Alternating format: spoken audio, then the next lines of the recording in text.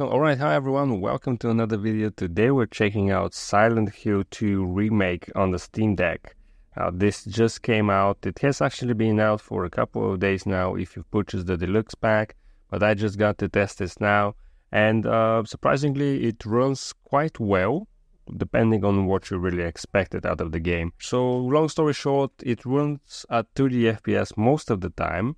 Now, the beginning area, it will run below 30 FPS, even it will run at like 9 or 10 FPS, but as soon as you get into the actual town, it starts to run a little bit better, probably because there's a lot of fog, so the game doesn't have to render so much things. But right out the bat, we're going to start with this FSR tree set to balanced at 800p, and as you can see, it's trying to keep a stable 30 FPS. Now, it will dip to 28, 29, but with FSR set to balanced or performance, it will keep above 30 FPS. Now, I did do an improvised benchmark that I'm going to show right now, so you can see what the quality looks like between the 4 different presets. I wouldn't say that going past low preset is worth it. You can play at medium, but it will definitely dip below 30 in combat. So just keeping it on low and keeping FSR on balanced or on performance is probably the best way to play this game. And it still looks pretty good compared to the original, of course. So throughout the video, I'm going to try out different FSR settings, going through ultra performance, performance, balance, quality. We are also going to check out XeSS and dynamic resolution, as well as lowering the actual resolution of the game. So currently, on ultra performance, as you can see, in some areas I'm getting even up to 50 FPS, but as soon as I start running around or I get into combat, it will dip below 40 to around 30, sometimes even below 30, but this is still very much playable. Now, in terms of controls, this game does have full controller support on the SteamDeck. It originally released for the PlayStation 1 or 2, maybe 2. So it was meant to be played with a controller, with a joystick, and in terms of battery life, it will be around 1 hour and 20 minutes on the original LCD SteamDeck. Now keep in mind that my SteamDeck is over 2 years old, so the battery life is probably not at 100%, so your mileage may vary, and you're definitely getting at least 1 more hour on the OLED SteamDeck.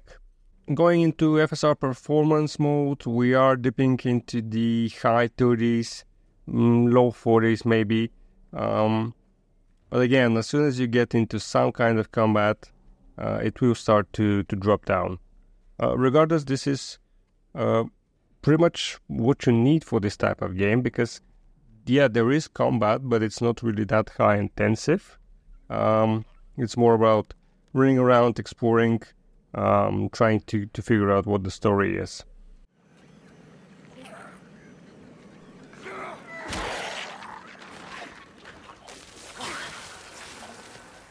So the game does offer several upscaling options, so one of them being FSR 3. It also has FSR 1 for some reason, so you can try between that, but I think FSR 3 is a much better implementation, and it works quite well in this game as well.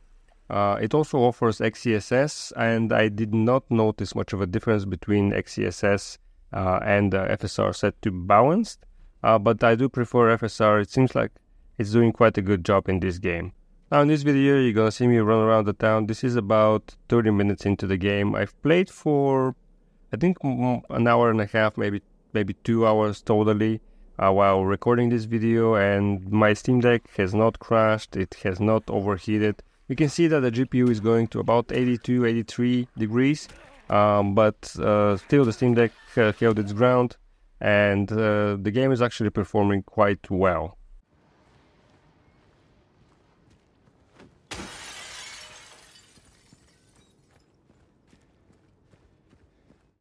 I did also want to try different options, so we are gonna test out XeSS in this next clip here.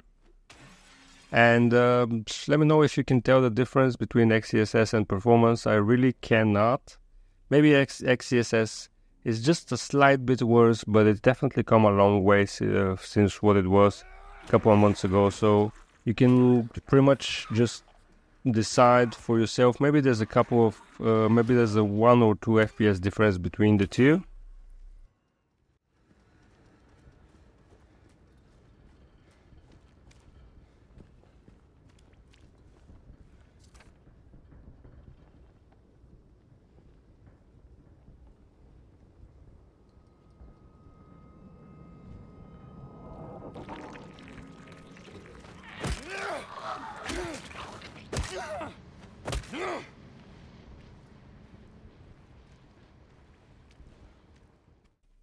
And between all of these options, the battery life pretty much stays the same.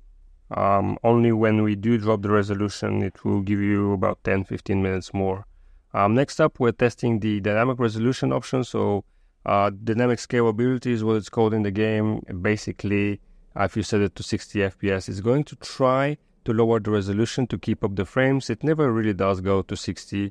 And it does have some stuttering. So it's really not the best options between this FSR and XeSS. I prefer to use the upscalers. So dynamic resolution, really, I cannot recommend this option. It is, you can use it, but it's really not that great. FSR3 is far superior option than this. If you don't want to have any artifacts on the screen, you can use it, but I would still choose FSR3 over this. And finally, we have the game set to 1024 by 768 with the SteamDeck's FSR turned on, FSR3 set to ultra performance, and I'm trying to reach 60 here, which is a bit ambitious. I do reach 60 in some scenes, but as soon as you start running or you start doing some actions, it will drop down to 50 or even below 50. It does not look great at all, but it is a way to play this with higher FPS if you wanted to.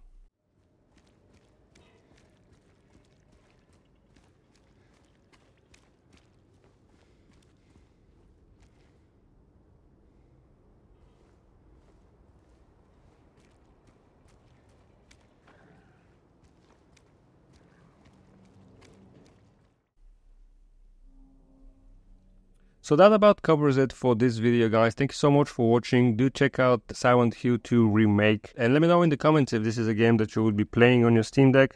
I hope this video did a good job of showcasing how it runs on the Steam Deck. And I'll see you guys in the next video.